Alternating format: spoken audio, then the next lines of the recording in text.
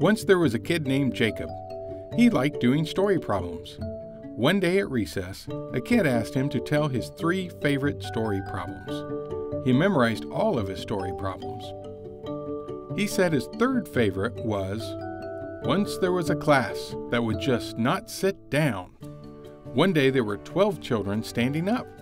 10 more joined in and stood up with them. And the teacher got so mad she duct taped them all to their seats. He said his 2nd favorite was, once there was a guy named John. He was a hoarder. He had 25 antique tables.